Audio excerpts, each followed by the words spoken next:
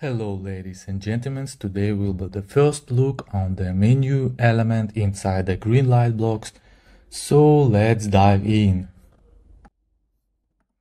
So let's add it first, it's navigation element.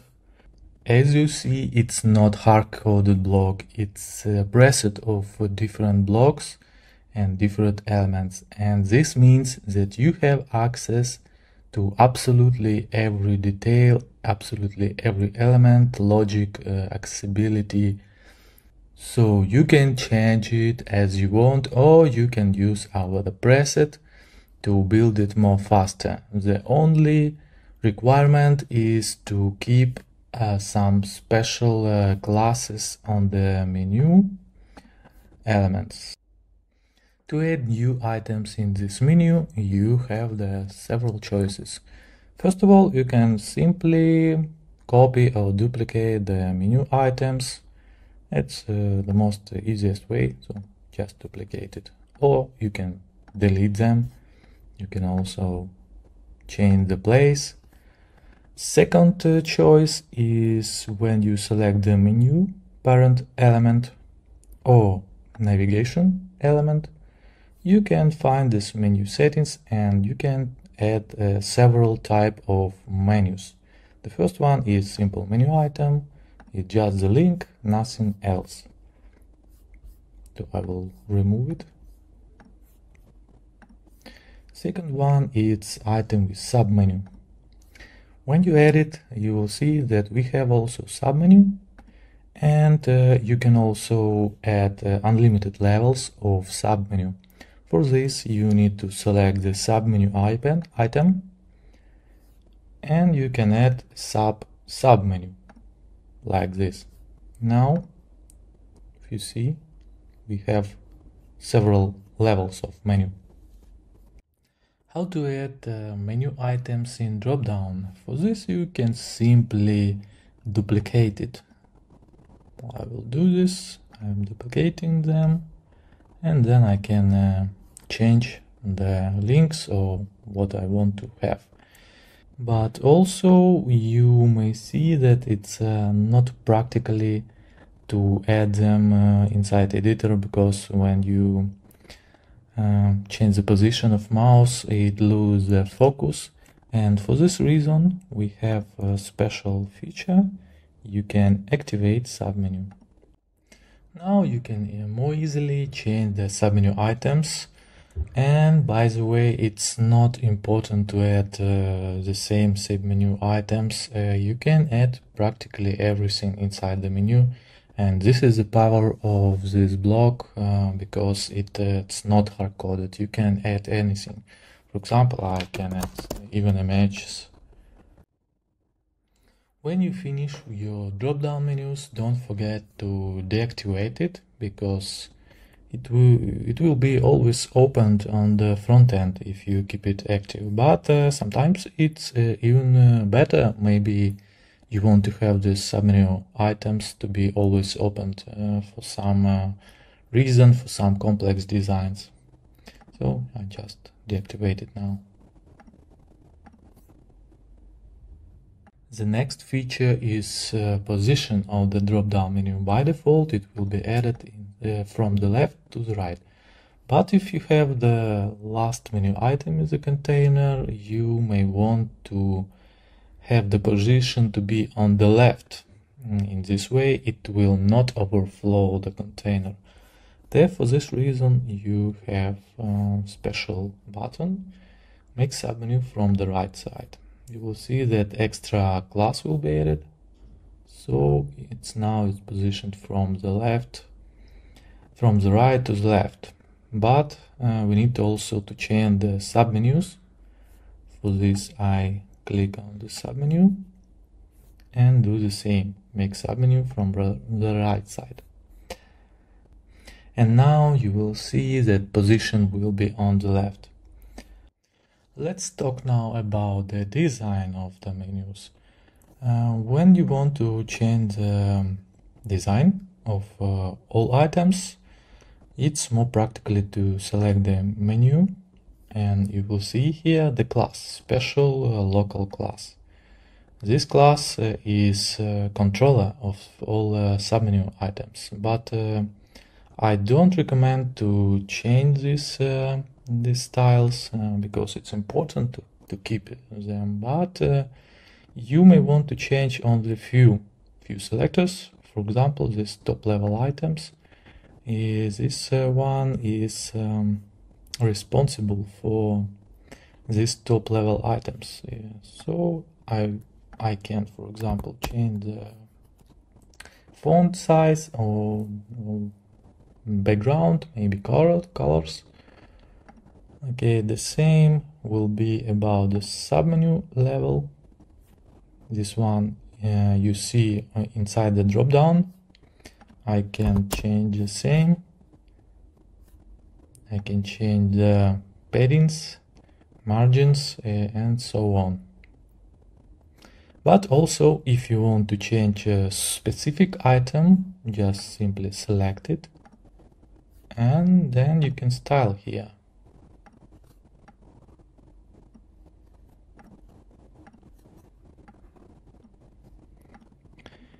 You see that some local styles can't override the global styles. And for this reason, you need to simply click on this icon.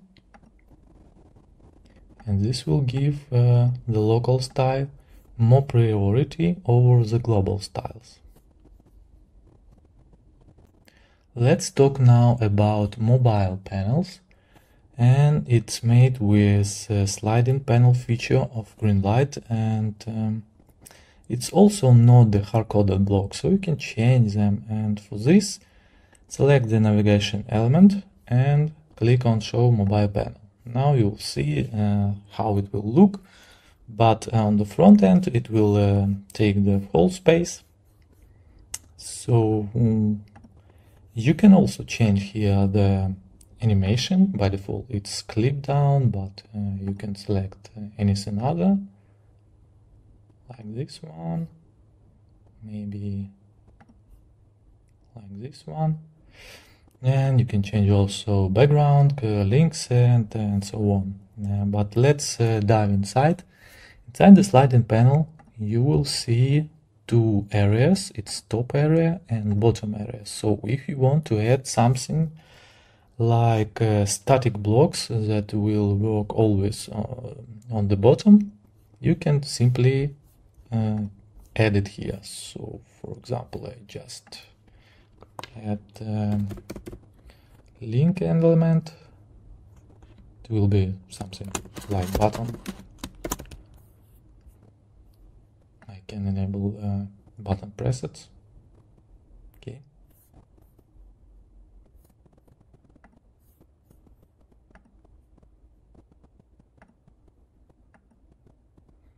I can also change the layout. For example, inside the bottom area, I will enable flexible layout. So the same will be for top area. It will be also the static, but let's discuss the sliding area. Sliding area will copy the menu from the desktop and put them inside this place. If you don't want to copy the desktop menu inside the mobile panel, you can simply remove this area, and that's all. You can make custom mobile menus that will be different from the desktop menu. Sometimes it will be very helpful. Also, we have here back button. You can style this button, and this button have special class. You can see here now back trigger copy, and this means that it will be copied inside each sub level of menu. But let's see how it works on the front end. Now I will reduce the window. Okay, now when you click on here, you will see that we have back button. So if I change here this back button, for example, I will change the color like this.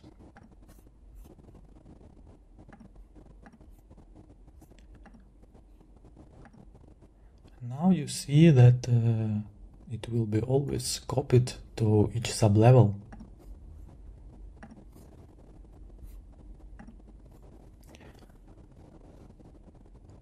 Also, you can change the animation inside this area.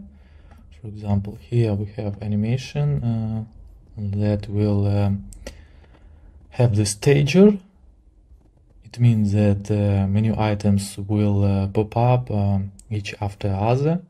And if you want, you can simply remove this animation or change this. For example, I will enable clip left.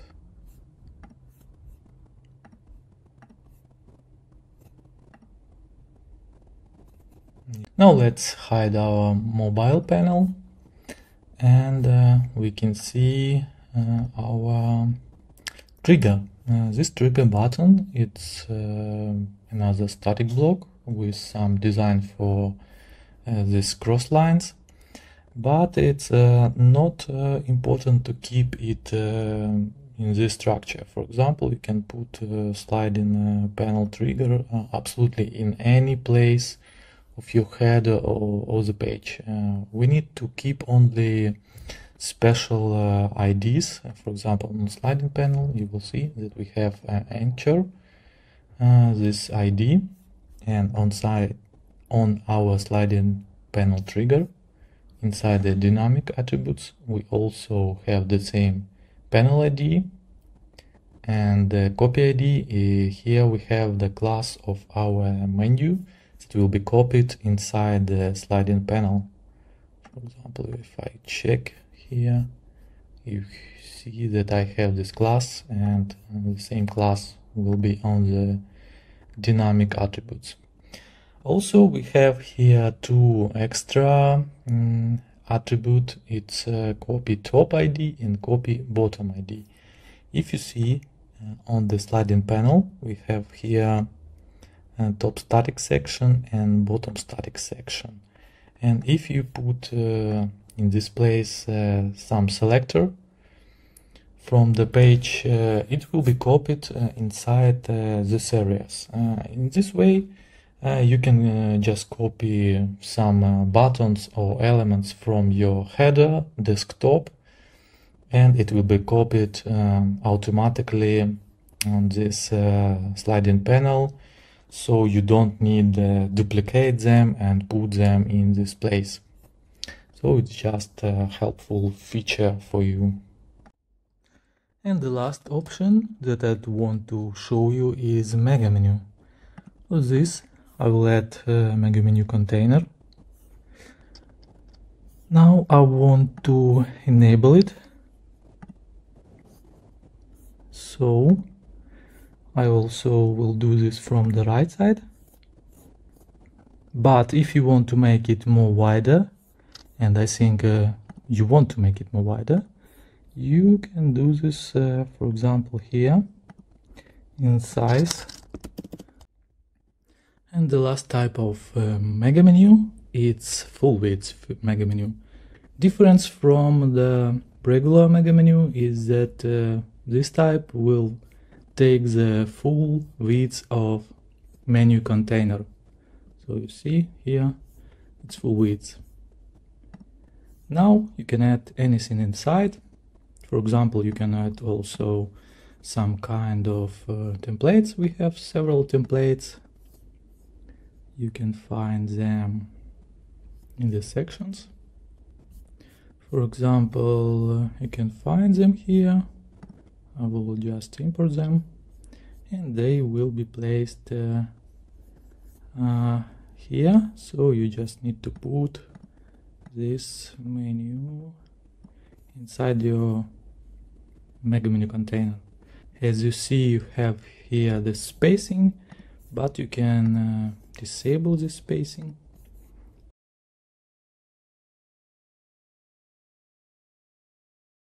Thank you for this time, and see you in next video.